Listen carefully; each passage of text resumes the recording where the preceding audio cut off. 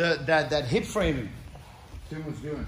Did a very good job. So, like for example, I'll be down. And we started in an open guard. So look at what Tim was doing. He popped up, okay? He got that hip and he walks around and look, he turns me.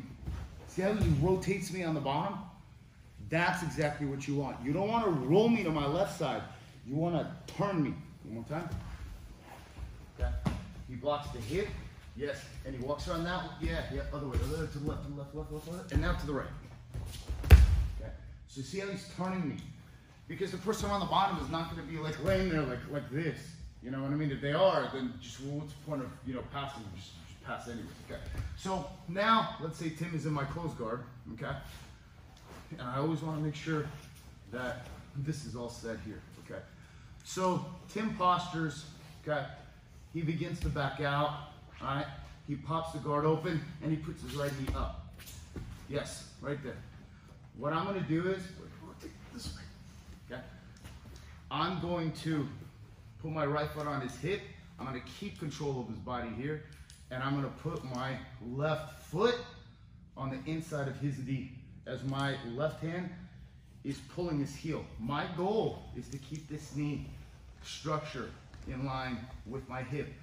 I don't want to do this because he can begin to drive it and he can kill that hip. And plus, I don't want him to footlock me accidentally, okay? So my hook is a hook. It's not pointed. From here, because I can elevate with this hook, from here, see how my butt's aligned? I'm not all the way out here. I'm moving my butt over.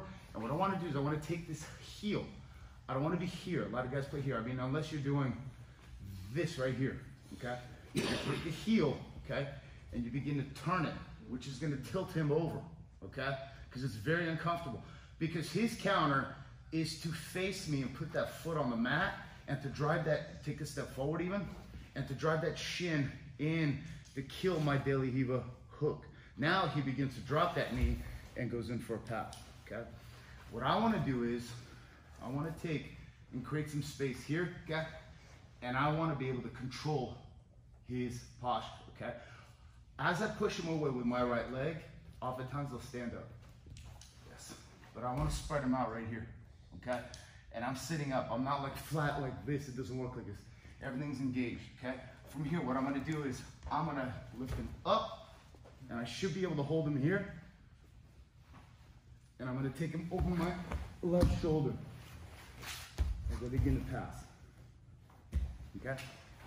That's one. So from this side, and it works the same way as they walk in. So he's standing, okay? And posture up, okay? And he walks in with the right foot, okay? He wants to, yes, right here. So from here, I have my hand on the left, my left hand on his right heel, and I'm going to use this foot to push him away. He's going to posture up, but I'm going to break his posture down. From here, I hook him here, and then I'm going to hook him right here. And as I lift him up, pull his head down, and I can go possibly mount or to the side.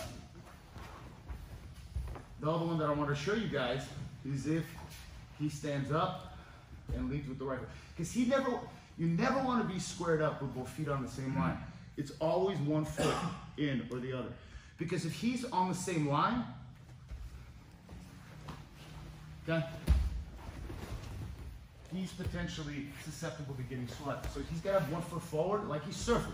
When you surf, your feet are not on the same line unless you're riding a scooter, okay?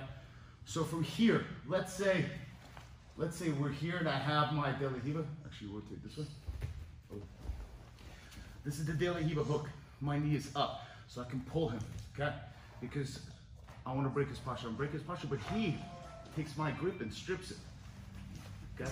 I grab this sleeve right here, okay? With my hand, like a spider grab sleeve, I push him away right here, and I begin to tilt him to the right, okay? As I go here, back step, and slither right over him, okay? So we're gonna go over the first one. I mean the second one actually, because it's easier to do. So the way that it's gonna work is, oftentimes they walk in because he wants a knee drop pass, okay? Right? And his posture's up. I can't reach him with here, but I can reach his sleeve here, okay? I'm gonna push his far leg away, and I have this hook here. And all I'm gonna do is that I'm gonna force him to stay on the same line right here as I begin to pull here and tilt him this way here. This hand pulls, so he falls on the shoulder. As I keep that hook, I'll do it from another angle, and my foot gives me up as I staple. Here, here, here. And I like to keep this, and we're back to the same position. Oh, he's hiding. It's fine. I'm chilling here. Okay? All right? So, I'm gonna do it from this side. We're here, he steps in. Look, I got the daily Riva. I have his sleeve because I'm grabbing, let's say here, he strips it, and I went to here, and I have a good grip here. From here, what I want is that I want to rock him and make him stand on the same one line, his left foot and right foot, as I pull him perpendicular with this hand right here and block that foot. And I'm picking this left hand up, so he will probably fall here. But I keep my hand here and the hook here as I use this to pull me up. Use my right leg to come up, and I can staple here, and my hip's gonna be nice and heavy as I go here. And this guy already has his face away under it. Does that make sense? Okay? Let's see if Tim can do it. So I'm gonna be a good partner for Tim. I'm gonna step in, Tim's feet are up off the mat always, okay? Tim is gonna grab, okay? So we have this, so I strip this with the right hand. Good, left hand at the heel. And this knee, yes. So just be careful, because you're tweaking your partner's knee. When you pull this heel right here, and the knee goes to the ceiling, you have a good hook right here. See how it turns my knee? Oftentimes they want to realign here. He's gonna have his foot right here, stretch that leg out, good.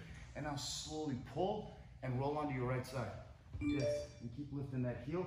Yes, good. And now come up, up, up, up, up, up, up, up, up. Bring this knee, staple it here, and back step.